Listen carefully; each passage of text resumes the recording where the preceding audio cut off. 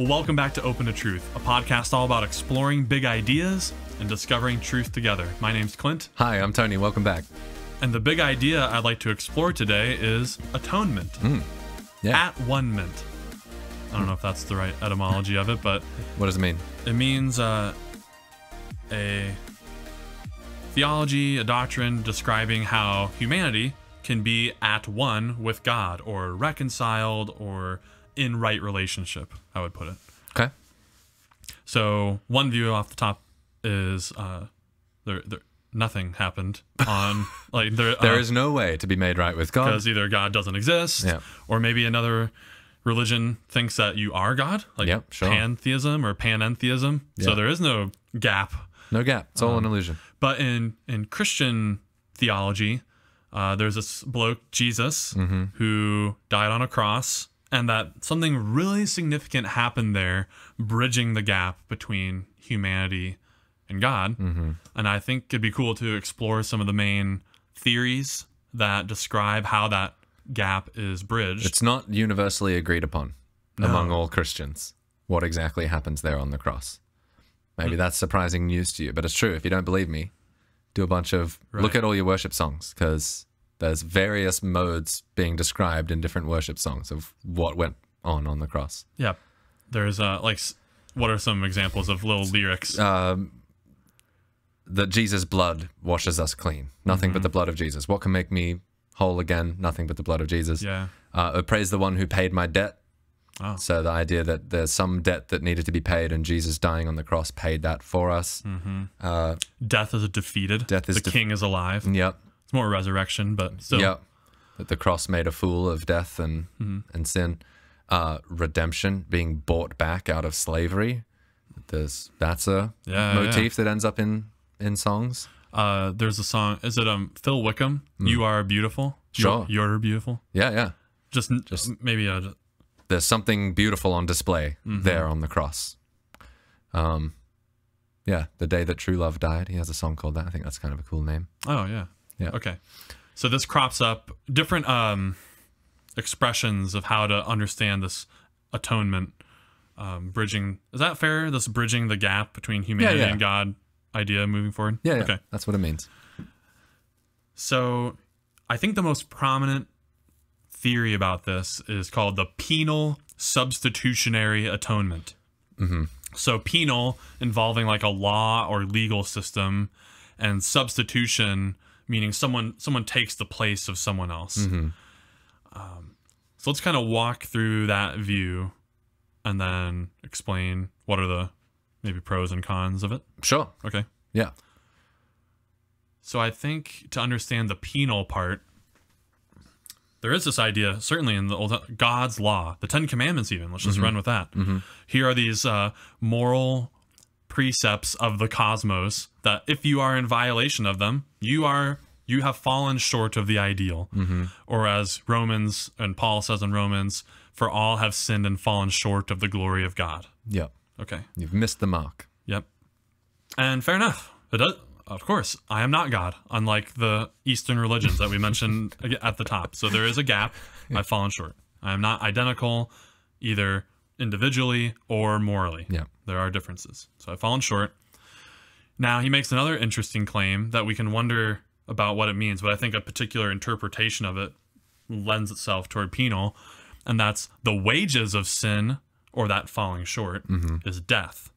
So the wages kind of meaning like you've earned it, like you earned a paycheck, you earn your wage. Well, when you do some sins, you earn back death. Well, what kind of death? In the Garden of Eden, we see Adam and Eve expelled from the garden, out of the presence of God or out of paradise due to that sin. So there's separation involved, and like this day you will surely die.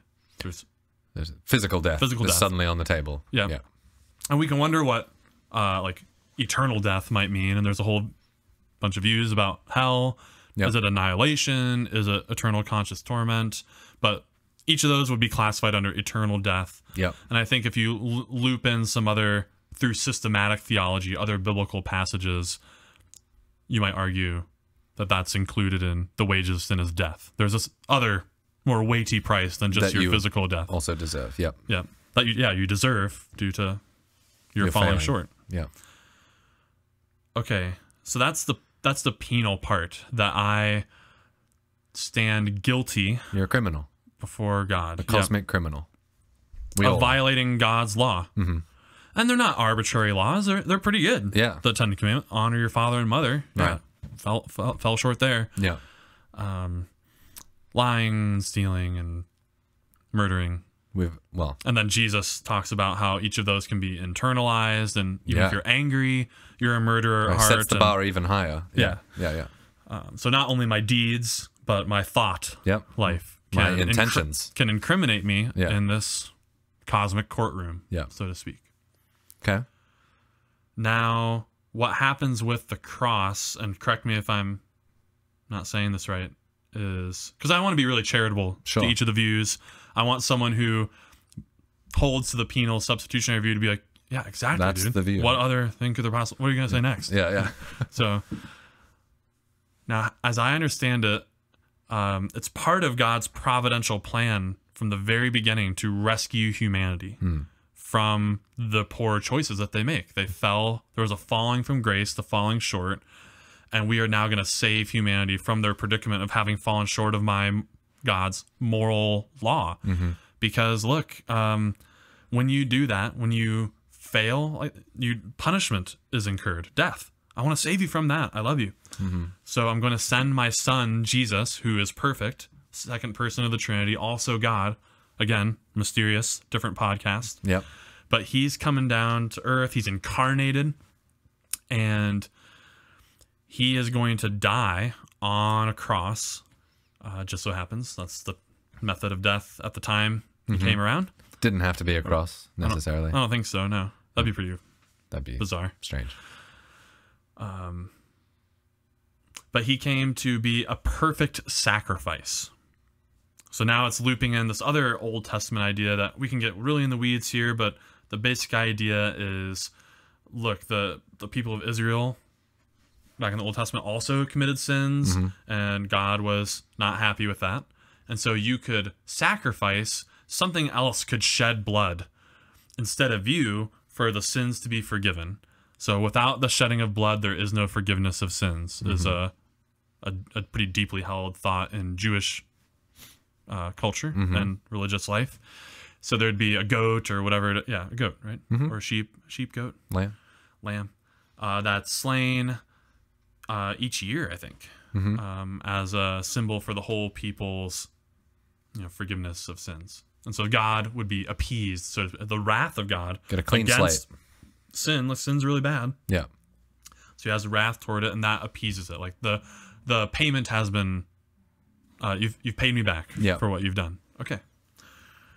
Now, thinking of Jesus as a perfect sacrifice, so now, instead of doing this every year with an animal to appease the wrath of God, let's send my son who's perfect, and this will cover the sins for all time, for all people.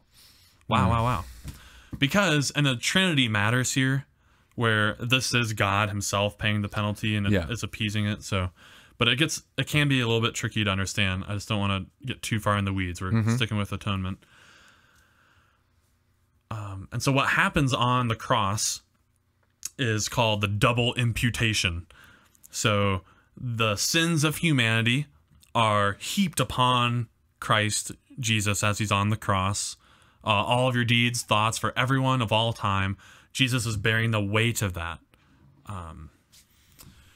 And you have, there's some glimmer of this idea perhaps in like, Father, Father, why have you forsaken me? Or my God, why have you forsaken me? Jesus is crying that out on the cross. And like, why would you say that? Well, there's something about like this experience of feeling the weight of the sins of the world on his shoulders.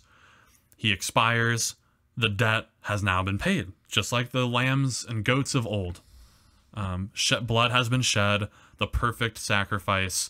The punishment has been dealt for sin. This punishment has been dealt. Now, I said double imputation because on the flip side, we might stand before God on the end of days and say, well, look, Jesus paid all my sins, so I would like to be with you forever in paradise. But only perfection can be in God's presence. So the righteousness of Christ is imputed to you. Just as he became sin, we receive his righteousness. Yeah, and there's glimmers of this too in the Old Testament. I think Abraham is the first one where it says his faith toward Yahweh, toward God, is accredited to him as righteousness. That's kind of interesting, that phraseology. And so I think the penal substitutionary guys or gals run with that in their theory of the atonement, of this double imputation. My sins were taken away were borne by Jesus, and I get his righteousness. Is that a fair... That's the penal substitutionary view. Telling of the view? Yep. Now here are, just while we're here, let's look at some maybe responses to that, some criticisms. Yeah.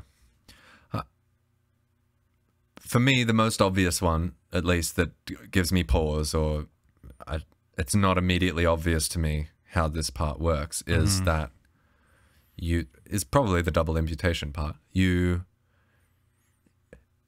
It seems to me unjust to punish somebody who didn't commit the crime.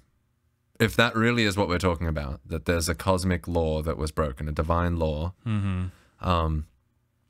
punishing an innocent third party does nothing to solve the problem that the crime created in the first place. Just like, certainly in a modern day courtroom, that I would never find that to be a satisfying resolution. Yeah, like what's an example? So, yeah, a man runs over my wife in a car, and I take him to court. And he's committed a crime, and he's found guilty. He's found guilty, and the judge says, you are guilty. And then the judge says, but instead of you going to prison, I'll go. It's like, I didn't just want someone to go to prison. I wanted him to go to prison. Yeah, right. That's right. You know what I mean? So somewhere there's a disconnect. That doesn't totally make sense to me. How somebody can pay for another person's crimes in terms of receiving a punishment, and that make things cosmically okay, cosmically right again. That seems not right to me. And I think that's fair. We don't really see that too often in modern legal systems. I mean, there's like, you can co-sign for a loan, but you're like opting into this from the outset that if they default, then you're on the hook. But like, they didn't pay. Yeah, but you said you would pay if they didn't. Yeah. You know? Yeah. But I think just to be charitable, like, or at least how I would explain this kind of language that you see in scripture of sacrifice is like, man, that's just what people thought at the time. That's how they made sense of justice. Right. They, like, you had the suzerain vassal kings of the ancient Near East, and there's these little city states, and I'm the jarl of the area or whatever, and I have these vassals who are like my mouthpieces in each of these different areas that I've conquered, and it's super serious business. Like, they really do speak for me, so anything that they say falls back on me. Like, I'm responsible in a way. And so there was vicariousness kind of littered throughout the ancient Near East, I think. Or even you see all the time in scripture, if a bloke does something wrong, like the whole family gets killed. Yeah. You're like, what the heck? Why? It's just how they... it was a more communal, maybe justice was related more. It wasn't as individualistic. Which I think is what, correct me if I'm wrong, this is what Paul tries to get into when he likens Christ to Adam. That Adam in some way had like a headship for the human race and chose wrongly. And as a result, we were all sort of under condemnation because of what Adam did. But Christ, being the new Adam, represents humanity as the new head of humanity, and he did it right. And as a result, we all, hooray, get to share in his righteousness as a result. So to me, it makes total sense that the biblical authors would write about Jesus in this way. Oh, if that's, yes. Go ahead. I was going to say, one other issue I see with this is that it can seem like God's hands are somehow tied by justice, whatever that is, or that his love and his justice stand in contrast to one another instead of being expressions of the same character or being. Like, for example, you see in Jesus admonishment to love one's enemies, forgive those who curse you, and then for Jesus to preach that throughout his whole ministry. But then on the cross, we see but God is the exception to that. God doesn't just forgive. God Now, I've needs heard punishment. defenders of penal come back and say, well, an earthly judge would be in dereliction of his duty were he not to sentence the criminal to whatever the law said they should get. Like, right? If they stole, then you go to prison for 6 months. Sure. And we would hold the judge in contempt if he refused to do it. Mm-hmm. Okay. And so they would say then, like, well, so God would be in dereliction of his duties of justice to not dole out death as the wage of sin, as Scripture says. Well, again, there's different ways you could pull on this to show why it's a problem, but one disanalogy there is the earthly judge did not write the law, right? Like but in the God case, he's responsible for morality as a whole. Yeah. So you might even wonder at the outset, because I don't want to prize a theory over reality, and do you know what I mean? Yeah, and be a theologist rather than No, I know what you're saying. worship my theology over what could be and have it violate my God-given moral sensibilities. Yeah. So it's not sorry, can you help me? I'm failing here. Yeah. I want to be able to say, if God's the one who set up the whole system, the whole thing, cosmos, morality, how you should live, how you shouldn't live, how punishment works, etc. If anyone can forgive, it should be God who has the right to do that. Why are we whining about his hands being tied when he could have just set up the system differently in the first place? Right. So if the idea is like, well, justice just demands retribution. Oh, does it have to? Right. I thought you were the author of justice. Like it stems from your character. Yeah. And so one pushback I see in Scripture to this idea is the very call to action to forgive. Right. On God's part to us. Like he tells us to forgive. Right. As we have been forgiven. Yep. And so when I forgive someone, little old sinful Clint, part of that to me, like definitionally, means I don't demand something in return. Yes. I don't demand that they do something in order for me to forgive them. That's right. It would be nice if I got an apology. That's right. That would help restore the relationship, perhaps, but I'm just asked to forgive unconditionally. Yeah. Now, if I'm being asked to do that, it's odd that God doesn't have to. Right. Or wouldn't want to. Like you might just wonder, why doesn't God just forgive sin? He's like, well, the wages of sin is death. Now, wait a minute. Wait. Yeah. Why do we have to interpret that passage to mean this whole theological package? Yeah.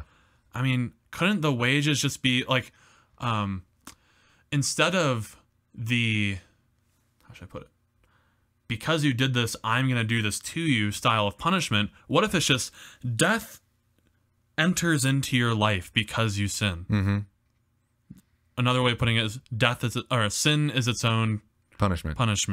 The sin as poison view. Yeah. Like if I almost said a really crass example. Let's say if I'm lying to people all the time. Yeah. That's going to bring a lot of destruction into my life. Not only mental anxiety of keeping my lies straight, but it's probably going to end up, someone's going to find out, and it's just going to lead to ruin. Yeah. Death. It's a version of death in my life. Life-giving things are fleeing my life when sin is abundant. As a natural consequence, not as tit for tat retribution. Right. Yeah. Yeah, that the universe might be set up in that way. Mm-hmm. Yeah. And it makes a lot more sense of why God would even be interested in giving commands in the first place. Right. Like the 10 Commandments for our good. Yeah, it's because it's not. They're not true because God says them. God says them because they're true. It's kind of that, like, that Euthyphro dilemma. Yeah. I'm gonna go with this horn of it. I don't think of it as that big of a problem. Yeah. That God commands those things for my own good. Yeah. So those are a couple of my quibbles. Oh, so and just to really tie a neat bow on that, if we go with this other version of wages, where sin is its own consequence, then I don't think we need this extra piece of, well, you stand in guilty. Like the word guilt even is a little bit awkward here on that picture. Like I'm guilty before God. I mean, I mean, in the sense that it's true you're not morally perfect. Right. You are guilty. Mm-hmm. You're guilty of falling short morally in Yeah. some ways. Yeah. I think so. So I'm also curious, just one last little piece. You see Christ on the cross praying, Father, forgive them. They don't know what they're doing.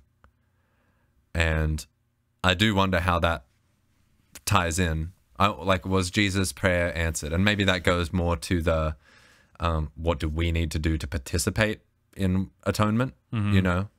Because I'm sure not all the soldiers nailing his hands in recognized that he was the Son of God or whatever. So was Jesus' prayer answered? Were those people forgiven? Right? One of them, apparently. Yeah. Were those people forgiven? Or did God deny Jesus' prayer, but also God's the one praying it? So, oh, that's interesting. You know, kind of praying to himself. So, okay, so we spent a little while on penal, but that's one way of thinking of the atonement. Here's another one. Christus Victor. Christ is victorious. And here the idea is Jesus is victorious over the powers and principalities, or sin, death, and the devil, or something like that. Yep. And you see language like that in the worship songs, like death is defeated. Death, where is your sting, and all of that. Grave, where is your victory? So, in what sense does this theory I don't really get. Okay. I understand the sentence, Christ is victorious, but in what sense has death been defeated? I know people who have still died. Death is something I am still marching towards. And here I think the Christus Victor view definitely brings in more of the resurrection. Yes. The penal view, so we didn't mention it. That's good. Yeah. And please write into the show if you think resurrection should play a larger role in the penal telling of the story. But yes. I didn't think it. The main salvific thing is the paying for sin that now I don't need to do, right? On penal. But on Christus Victor, it's the rising from death that is like a statement about Jesus' position in the cosmos, or Christ the King. Christ is victorious. Well, here is someone who has defeated death. Death could not hold him. I'd like that. Yeah. And that's cool. And I think there's hope. So resurrection's a thing, I guess. And it seems relatively permanent, unlike a Lazarus. Yeah. Jeez, what a lisp on that one. Lazarus, who Jesus raises from the dead. And presumably, like, he died later. Yeah. Not, maybe, I don't know how soon or what, but he's not with us now. No. But Jesus, like, ascends into heaven. There's the ascension story. And so there's this idea that Jesus is alive today. His defeated death. Is it like saying that death and sin sort of don't get the last word? Because I don't think... It's pretty obvious to me that death and sin are still a problem facing me existentially. I mean, we talked about that in previous episodes. What is the human condition that I need rescuing from? Well, I'm going to die, and I wish that wasn't the case. And I am morally imperfect, and I wish that wasn't the case.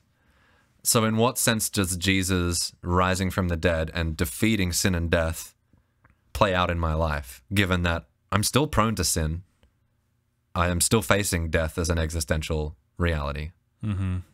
So in what sense are they defeated? Just that they don't have the final word? There's something I contend with in this mortal coil, but I think so. But that there's hope that once I die here physically, then I won't deal with sin or permanent personal death. Yeah, there's hope that they won't get the last word. I think that's the idea. So on that one, though, on Christus Victor, nothing really happens on the cross other than a tragic murdering of God. Is that right? There's no sort of cosmic transaction taking place there with the blood and the death. So I view Christus Victor as, and I think other theologians, like I'm one. I'm just a guy, more of a philosopher than anything. But if I could add something to discussion in the broader theological conversation. You can, man. I prefer to think of Christus Victor as more of a general category under which other views can fall. Okay. So, maybe I kind of want to, Christus Victor or penal. Yeah. And these other views fall underneath Christus Victor. So, like, one would be ransom theory. And this one's a little bit kind of bizarre, but Sure. it's kind of interesting too. Like if we're on board with a proliferation of other spiritual entities like devils and demons, Yep. and that's for some reason that we don't need to go into now, that Satan is like the leader of this pack of demons, and he somehow has dominion over the earth. This is his domain. He's going around prowling like a lion, Well, we seeking gave whom him he may dominion. devour. Right? In the fall. We gave him the keys to the kingdom. Did we? I think so. Okay. Yeah, maybe. I don't know about that. I thought that happened. How else did he get it, mate? I thought it was just, well, I thought it was more he was cast out of heaven down to earth, and now they were kind of here beforehand. Oh, Already had set up dominion. shop, and then we were created, and they're like, I don't like that. Okay, all right. So they have dominion over the world, and Jesus makes a bargain with Satan. That, okay, you can have me. I'll lay down my life. Yeah. I'll sacrifice myself, but you have to let them go and release your hold Your that you grip have. on the human heart, your grip on Yeah. the world, And so, but you get to kill me as a result. the devil's like, yes, finally. Yes, I get to kill God? And then Heck yes. he does, but then Jesus kind of tricks the devil. Like, Yeah. I can raise from the dead. Yeah, so I didn't tell you that, but the resurrection's in my He back kind of pocket. gets bait mate. and switched, and so humanity now has the keys to the kingdom, as you put it. And so in that way, like if Christus Victor is sin, death, devil are defeated, Yeah. Ransom Theory I see is like the filament that focuses on the devil being defeated. That's our main enemy, are these evil spiritual beings bent on malevolence. And I think some proponents of this view really utilize that in their other theologizing, like the problem of evil. Like, Yeah.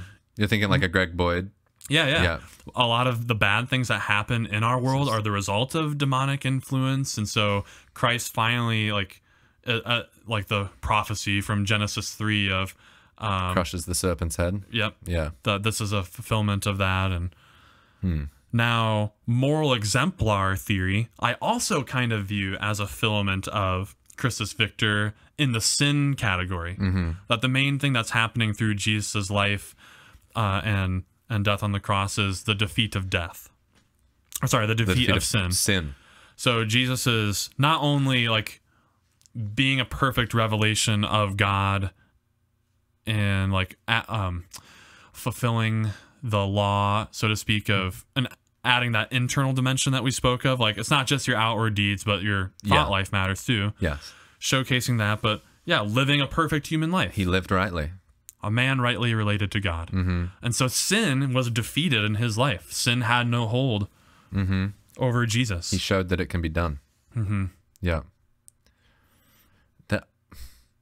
Is that a... And the ultimate sinning done to him was so he and in the cross moment he's experiencing the height of sin, let's say, of the power or the principalities coming together of the government system and the religious system conspiring to kill the God man. And in that height of offense, he forgives.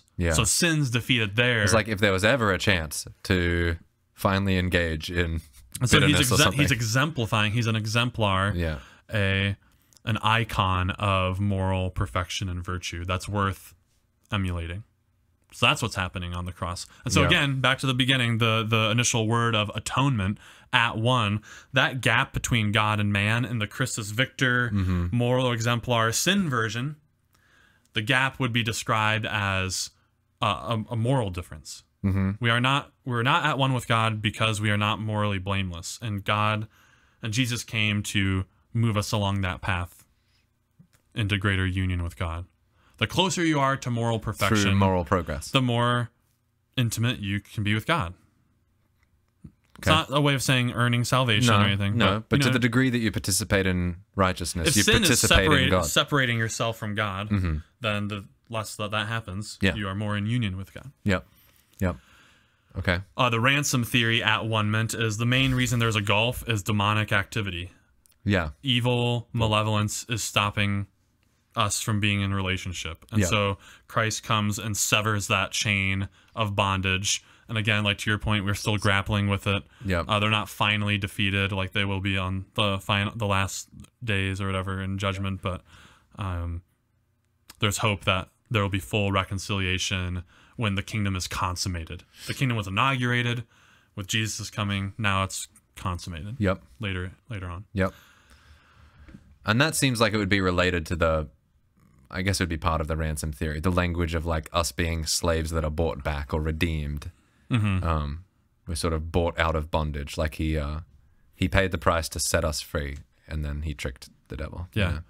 Now I don't know whether this would count as a type of Christus Victor. I wouldn't. It's not quite the language I would use, but let's call it announcement theory. Yeah. And this is where Jesus came into the world to showcase not just moral perfection, let's say, but in that, like, moral perfection, when I think about it, I can be easy to think of just doing the right things or thinking the right, not violating a standard. Yeah. But the announcement theory is saying, no, like Jesus came to just demonstrate God's love for you. It was more Jesus' life and death was God wanted to say something to you. Right. Rather than God changing his mind about you, like in the penal view, where wrath is directed toward you due to you falling short of the glory of God. And then Jesus comes and now God's mind is changed. Yeah. Because when he sees you, he sees the imputation. Rather, on the announcement theory, God never has changed his mind about you. And I'm seeing the perfect revelation of who God is in the person of Jesus. Jesus reveals what has been true about God the whole time, all along. Yeah, I'm really attracted to this view. This is it's similar to Exemplar. It is similar to Exemplar. And they may be the same, but... And I think you find this in the Franciscan tradition. They're big on this view of the atonement, that I think it goes even further than that, that yes, Jesus' entire life was a sort of announcement or a revelation.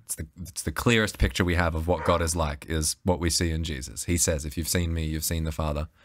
I think the cross and that event reveals two things simultaneously. It exposes human sin for what it is, and evil that, like you just said, that when confronted with the perfect man, our political and religious systems conspire to have him put to death. We hate what we see there because of how it reflects on us. And that in murdering God, we see that's as tragic as something can get. You know, to miss God in front of you and kill him is tragic. And so the cross reveals the hatred and violence that can be in us. And at the same time, it exposes God's ridiculous grace for us, that he's a God who would let that happen and that would rather die than slay his enemies. So what makes that at least unique is that rather than some transaction taking place on the cross becomes more about your transformation, something that when you see it and when this announcement strikes you, it should change you in some way. That looking at the cross and recognizing both your own capacity for evil and God's great capacity for love in spite of that should change you. And that's where the transformation takes place. Not so much that there was something occurred in that moment. Jesus just revealed what's been true the whole time, that we're capable of great evil. God is capable of great love. Wouldn't you love a relationship with him? And that recognition will cause transformation in you. Yeah, the other views seem like there's something more cosmic going on, like a whole gestalt shift or something. A before and after, of that moment. Yeah. And this view, is super interesting in that kind of preserving almost the immutability of God in a way. Like God's been this way the whole time. Yep. It's less dispensational for our more nerdy theology guys, that like God acts in different ways throughout history, different kind of sets of eons rules and chapters and no, like it's always thought this way about human beings, and here is this grand announcement. I'm fine with saying it's the peak announcement that we've had. It's the crescendo of something that has been being announced the whole time, but has never been more clearly articulated than in the life, ministry, death, and resurrection of Jesus. Now, here's something really interesting. I think a retort for particularly from the ransom and penal view, they might say, well, then why did Jesus have to die? Yeah. Because on the penal view and the ransom view, the bondage from the devil or the wrath of God, that we need to deal with that. Right. So like Jesus, something has to happen. Jesus was the only solution. And so thus he had to die, perhaps on a cross. I don't know, maybe about that, but he has to die in order to do this. And the announcement view does not say that Jesus has to die. In fact, that's what makes it so tragic and moving. What do you mean? Well, just that this was a terrible mistake that we made that somehow God again used.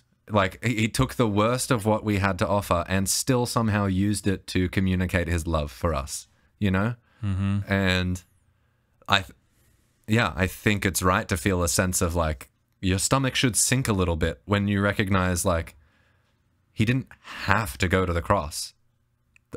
Yeah. We did that to him, and he voluntarily let us do it, and that should grip you, you know. But certainly, that's what makes scandalous. it beautiful in a way that that it didn't have to be done. Yeah, Which, to be fair, I don't know.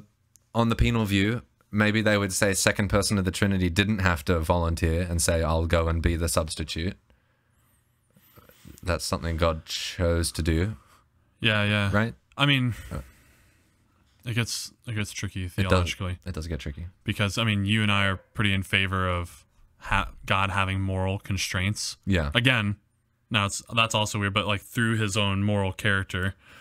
But like I would think if there is this method where you can save all of humanity by like living for 30 years and dying on a cross to avoid a whole bunch of people being eternally in death, then you should do that. Yeah. You know, so I would say God has a moral obligation in that way. I don't know how many people would agree with that, but right, if that's how the system works. But on this announcement view, there's not something like that dire at stake. Right. It's that, hey, at some point I really want to reveal who I am to people in a way that still preserves their free will. Yes. I'm not coercive and just like ripping out the through a different dimension, like I'm God, and like everyone on Earth can see him, or different hemispheres at different times. You know, like it could be so jarring to where like, oh my gosh, okay, I guess God exists and I have to obey and change my life. Like God's more interested in being a little bit more subtle than that. So he appears at a time in history where there's not cameras and iPhones recording things. Yeah. So there's reasonable doubt about all of it. Yeah. And here's this announcement of God's perfect love for us, and an invitation to be in relationship with him. Right. It's not a coercive strong arming into relationship. If that's man's greatest good, the summum bonum of being in relationship with God, then it needs to be done, I think, non-coercively. Yeah. That wooing into relationship. Like, look at this. Here is this picture of ultimate sacrifice and still forgiving in the midst of the greatest sin. And that itself should be so alluring, or can be so alluring, that you are compelled to investigate this God further. And here the gap is relational. Yes. Right? Because if each step is thinking about epistemic or knowledge, I don't know how God feels about me. And it's, well, Jesus says, let me show you how I feel about you. Yeah. You know. But to me, doesn't that seem more relational than the other ones? Like, yeah. Well, this has been part of my hesitation with the penal substitutionary view is, if that's true, my incentive to draw close to the Father is kind of damaged somewhat by the fact that I knew. Does he really love me? Were it not for Jesus. Or does he just love Jesus? And he sees me because of the imputation. And he sees Jesus because of the imputation. Right. And this is, again, where it gets tricky, because with Trinity, they're all God. Like, Jesus is God. And so how Jesus feels about you is how God feels about you. But certainly, when I subscribed to that view, how it played out in my life was a sort of subtle imagining Father God as being kind of cranky with me, but thankfully Jesus has taken the brunt of his wrath, so I don't need to. Now, maybe that's a caricature, but it's one that I lived with for a long time. Yeah. I think we have reason to. Or like the second person, the Jesus figure is demonstrating the love of the Godhead, while the Father demonstrates the justice, and that these two virtues kind of do different things, but love wins out. or something. Right. It can just, Yeah. I think it's unnecessarily convoluted. Yes. And I don't feel compelled, I guess, by the scriptural evidence for that view, which there is some. Like, there's certain interpretations of scripture that would lend itself to that view. So it didn't just come out of thin air. Yeah. And I think it's a response. Jeez, what a dork. I can't say this. That a responsible interpreter would take the time to look at the biblical passages and see if there are different interpretations for those key passages for the penal view, and lean into different and maybe even more correct ways of interpreting them and getting at the authorial intent. Yeah. So those are a handful of views on atonement. If you have a novel one, don't write into the show, write a book. Yeah. If you've got a new one. You'd be quite If there is famous. a name that we're missing for this announcement theory, by all means, tell us what we're talking about there. We're not the first ones to think of it, that's for sure. Yeah. So if you support what we're doing, we'd love you to comment on the YouTube video and channel. That goes a long way to boosting the algorithm and getting this in front of more eyeballs. We'd love that. And yeah, if you like to read about ideas too, you can subscribe to the blog at opentotruth.com/subscribe. Do that when you get home. I know you're lifting or running or driving, but like when you get home, just jump on like, oh yeah, Clint asked me to do that. I'm going to do it.